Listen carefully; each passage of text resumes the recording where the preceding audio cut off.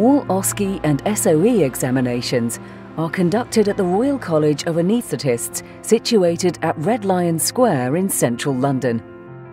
The nearest tube station is Holborn on the Central and Piccadilly lines, only a 5-minute walk from the college.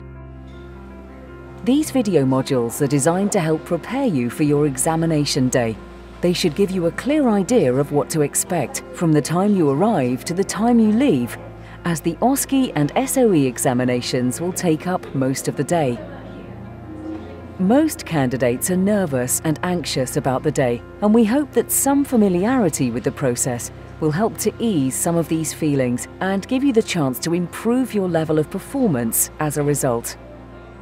On exam days, a member of the exams team or a commissionaire will be in reception to assist you with your exam registration and answer any questions you may have.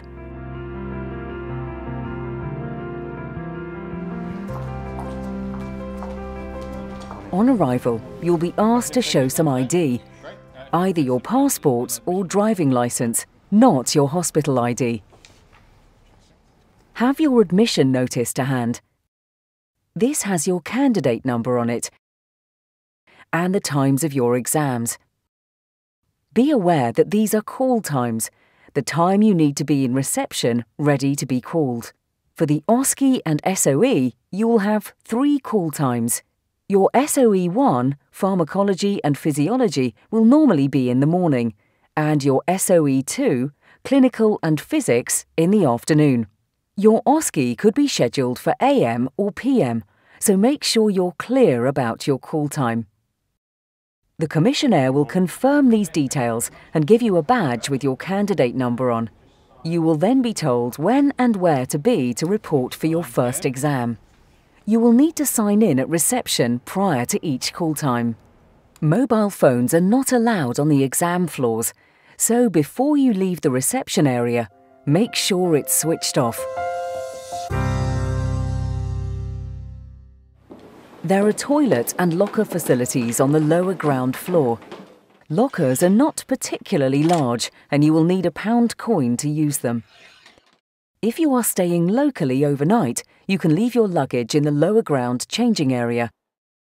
There are seating areas on the lower ground floor, and if it's not in use, you can also use the lecture theatre.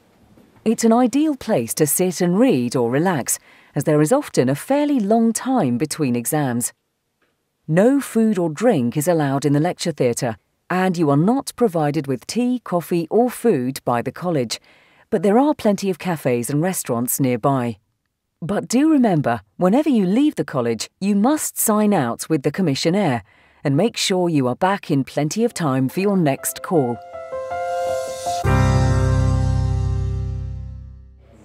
You should be ready in reception at least 5 minutes before each call time.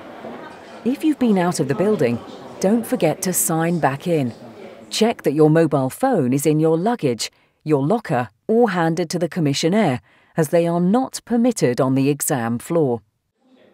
If you are attending an OSCE, you may wish to have your stethoscope with you. It's not essential, as there will be one in the station where it is required.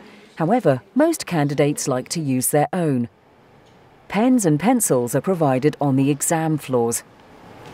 Good morning, ladies and gentlemen. This is the call for the next SOE examination. Just listen for your 3-digit candidate number and indicate you're here, please. 101. 102. At the appropriate call time, the invigilator will announce which call he or she is making.